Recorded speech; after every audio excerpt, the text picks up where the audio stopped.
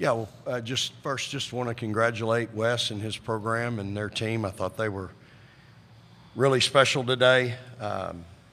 They played really well.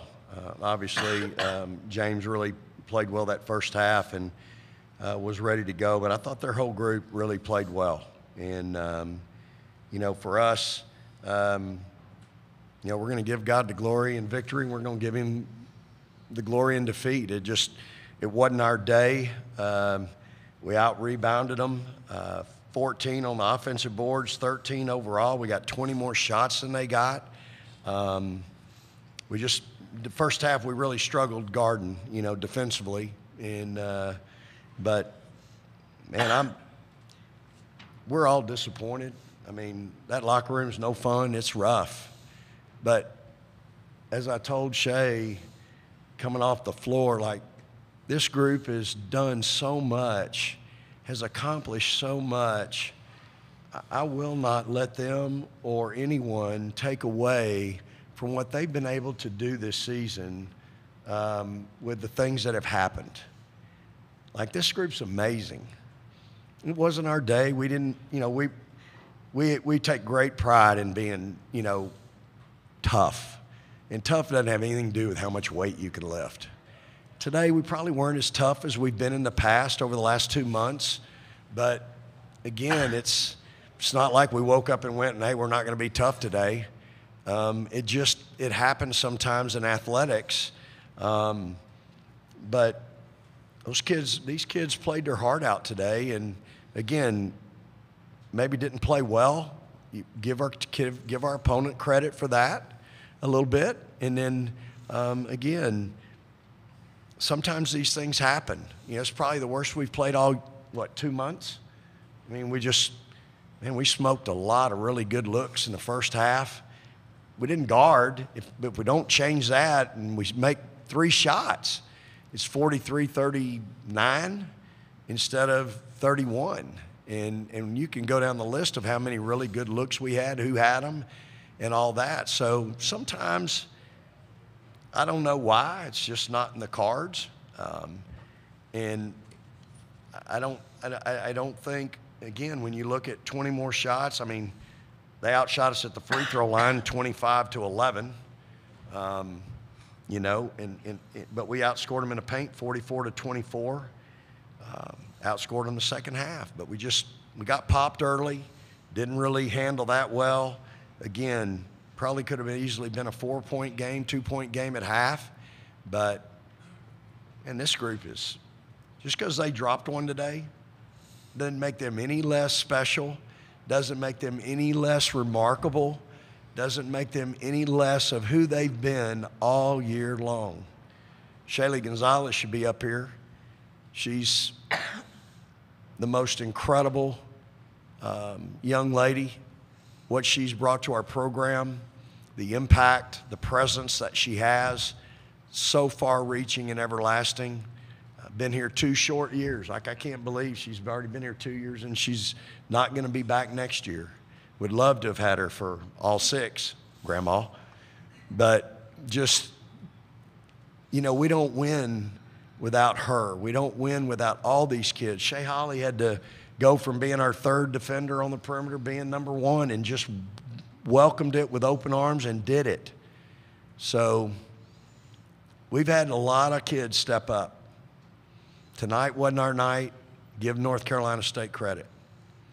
But doesn't make it any less of the season that we've had today, and it doesn't make these young ladies any less of the competitors they've been throughout the course of the season, or any less of the champion that they are. These kids are truly champions. Go ahead and open it now for questions to the student athletes. We'll start in back. Manny Ramirez with the Daily Texan. Madison, this is your first time reaching the Elite Eight. It is your freshman year. Just, your feelings on being here and how you use this for motivation going into the next season. Yeah, it's my first one. It's been a long season. I got here, workouts are going great. We look like a Final Four team. We believe that we'll get to the Final Four. And then, you know, things happen. People have injuries. And, you know, all the hope, basically just like everybody just mind change, you know, just like the outside, not ours. You know, people go down. And, you know, they say they're not winning Big 12. They're not regular season. They're not winning this many games. They're not making to the Final Four. They're not making this far. They're not a 1 seed.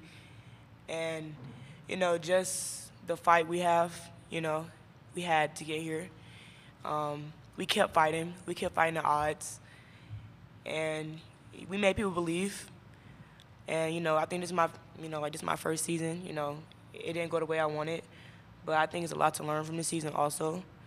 I'm just grateful to be here, blessed. My teammates are like they're the best. You know, it don't feel good, but it'll definitely push me in the future. Go ahead. Danny Davis, the Austin American Statesman. Shay, what made Asia so tough to defend today? Obviously, she was making shots. She's really good off the bounce, so, you know, it wasn't like you could give her one thing. You know, she could find a way to score the other way. But, yeah, I think it maybe took me too long to adjust. We did a better job with her in the second half just as a team. But, yeah, the first half, I mean, she's a really good, talented player, can score at all 3 levels. So.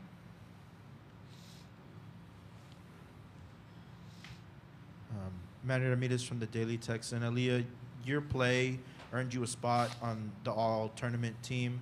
I just kind of wanted to ask you just how you're feeling right now, the emotions kind of that you're going through, and just what it's like to have your play recognized for the all-tournament team.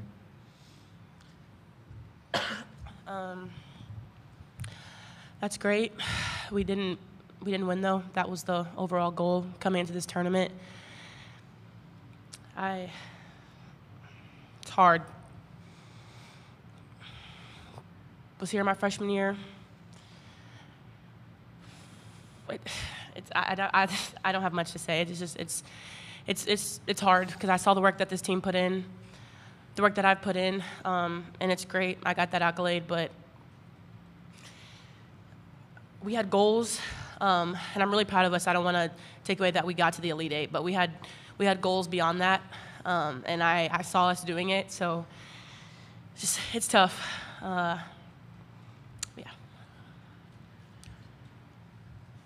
Any other questions? Manny Ramirez from the Daily Texan. Shay, you have a lot of emotion on your face right now. Can you just talk about what it's like playing with your dual partner in Shaylee and the season that you guys have had together, just kind of being that dynamic duo up front? Yeah, Shaylee's super special. Definitely part of the reason I'm upset. She just puts in a lot of hard work, and me and her get shots up every day together. Sorry.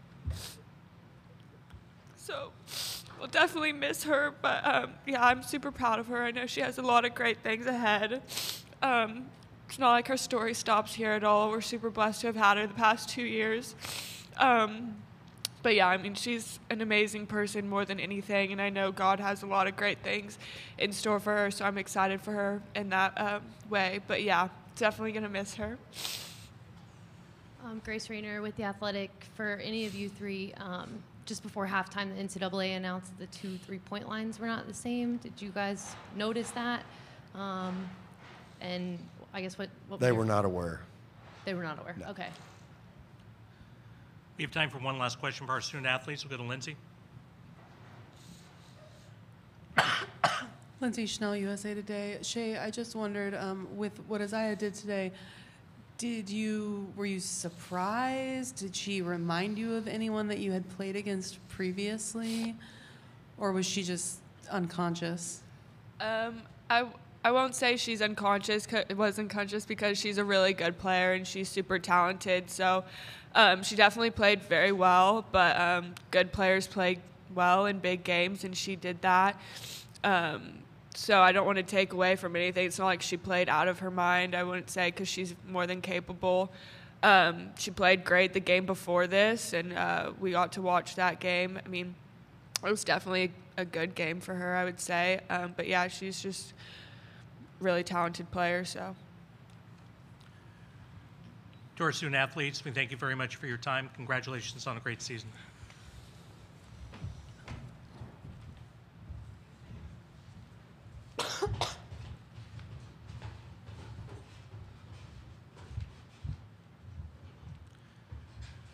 Floor is now open to questions for Coach Schaefer.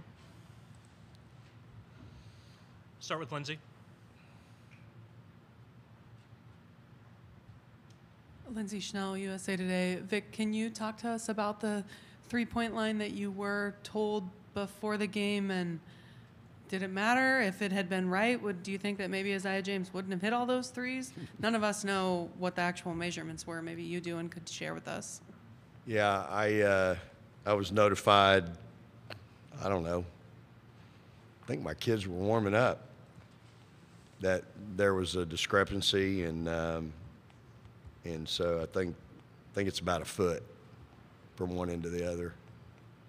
But they gave us the option of bringing somebody in and remarking it correctly, which would have taken an hour, and we might have lost our window with ABC, or playing how it was. Wes wanted to play, and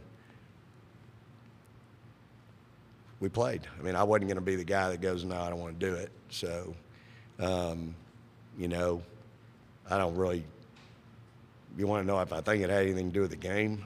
Probably not. But I really would have loved to have done what I normally do my last 12 minutes before a game, instead of walking around out there trying to see if the floor's screwed up. Were you in the locker room? Yeah. Yeah. Good. Vic, why did you not want to take the delay to get it right? Well, our kids had already warmed up. It would have been a minimum hour because they were going to have to bring somebody in from outside, and the potential of losing our window on ABC.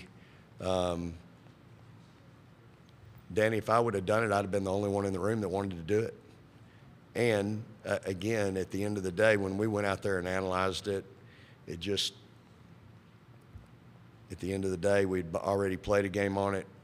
We both won, and so we just decided to play. And back first. Matt Ramirez from the Daily Texan. Coach, a lot to be desired at the end of this one. Just can you talk about what make this team so special, even when it ends here in the Elite Eight? Well, I mean, anybody that's been around and seen teams and how they develop, and the players that are on those teams and what their skill sets are and capabilities, their ability to play the game and their investment. You know, when I watched this team grow over the last 3 months, the investment that they put into the game is probably number one, because they had to. You know, we've been we've been behind the 8 ball a lot this year, with Rory, then Taylor. Well, let me start over with Deanna, then Rory, then Taylor, then Deanna again, then Booker for a game.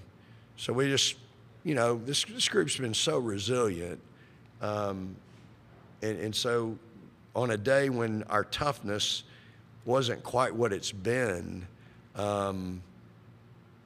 you just can't let one day define you. Like, one day doesn't define this team. Everything they've been. I think somebody told me that they haven't won 33 games at Texas since 1987-88. And you think about all the history and the tradition of Texas women's basketball and all that, and this team did something that hasn't been done in 40 years. Come on. And did it under some really challenging situations. So we'll be back. I can say that with great confidence. If we lose Shaylee and Hattie, the class that we have coming in, Rory back healthy, and everybody else a year older and a year wiser, I'll be sitting here next March 31st. Is that what today is? We think so. There you go. I mean, I always say if I'm doing my job, I'm playing to April. I almost got there. But if you know anything about this group, anything about this team, those kids are so special, man. They're some of the best kids I've ever been around in my life. So I'm heartbroken for them because I wanted them to experience, you know, going to the Final Four, playing in that game. But at the same time, I couldn't be prouder of a group. Grace Rayner with The Athletic. Forgive me for my ignorance on this one, but which three-point line was correct? Like which end was wrong? Come on, Grace. Shit, that was about 2.5 or 3 hours ago and some crying in between, so I'm not sure I can remember. Shoot, Grace, I don't know. I can tell you this. Go out there and get up in the stands and look at it, and you can see it. Alexa. Sorry. That's okay. Thank you. Yeah. Well, if I could, Alexa Phillip at ESPN, was it one that was too short or one that was too long? Do you remember that? I think Coach already said he doesn't remember, so if we can move on to the next I did question. have another question, if I could actually ask that one too.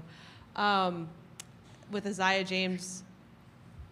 James going off the way she did you think that was more of a defensive breakdown or just a player that was on a heater? Hey, you go back and look at the film. Shea Holly's standing right there looking at her a bunch. You know, I mean, okay, we could turn 9 threes into 9 twos, and that cuts it to 9, but she's going to get by you. You know, she's just so quick and athletic. Their athleticism and length at guard was a real concern going in. First thing on the board was, on the defensive side, was transition defense. We had 16 points we gave up at halftime. They didn't get any the second half. That was number one. Number two was dribble penetration.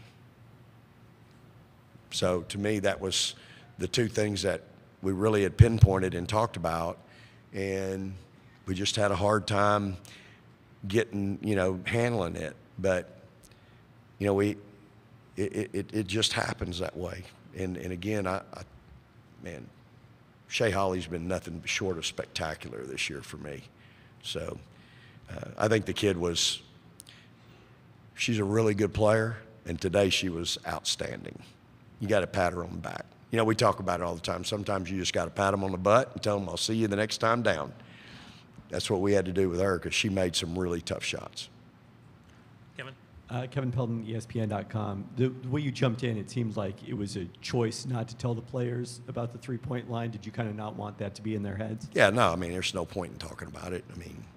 It is what it is. It was, like I said, you guys are going to make a big deal out of it.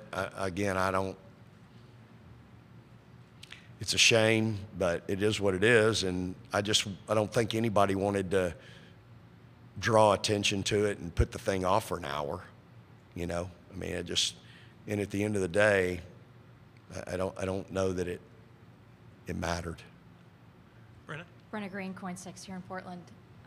Is it disappointing at all to you that we're having to spend half of your press conference right now talking about a three-point line instead of talking about your team? Well, I hate to say this, but I have a lot of colleagues that would say only in women's basketball. It's a shame, really, that it even happened.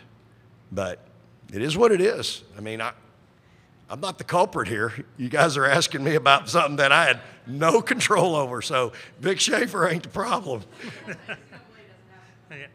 But anyway, it is what it is. So it's a shame. That's all I can say. I'd be glad to talk about my team, though. I'm really proud of them. Yeah, Danny.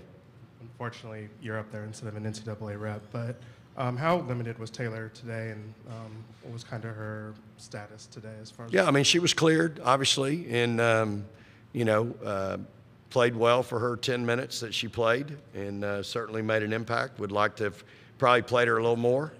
But when I played her the first half, she missed a hedge and gave up a driving layup, and she had a much better second time through. So she was completely, obviously, our people are going to be very thorough, and she was completely cleared. So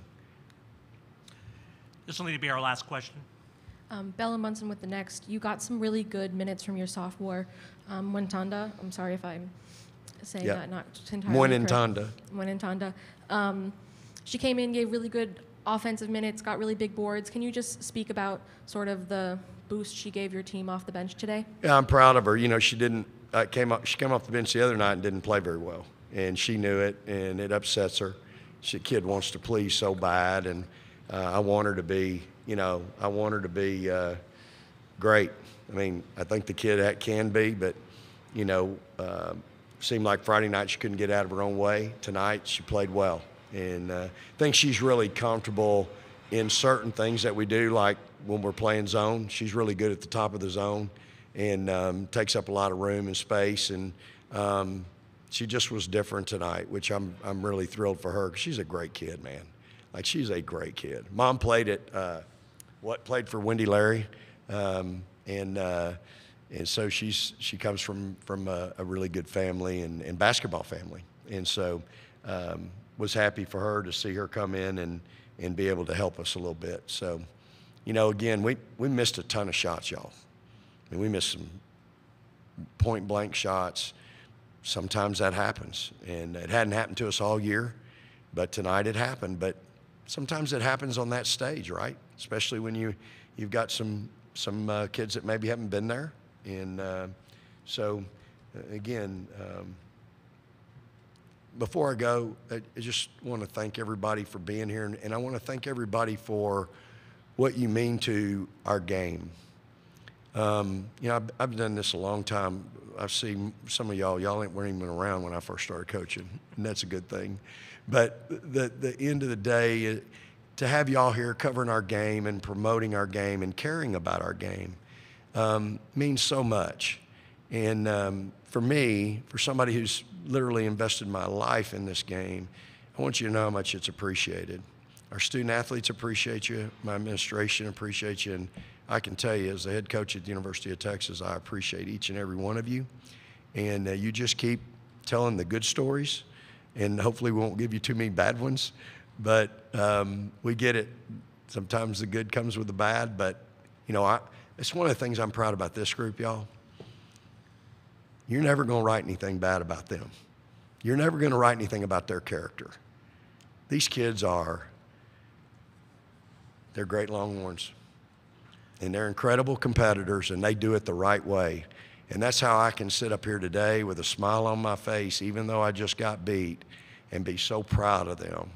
Because I know they did everything they could today, yesterday, the day before, to get to this point. Trust me, this was not easy. And just like I told y'all, Apollo 13, rewiring the capsule to get them home, it was a challenge. But I'm going to tell you, I think we got them home. And that was our goal. And we'll be back. Thank y'all. Praise the Lord and hook 'em horns. Thank y'all.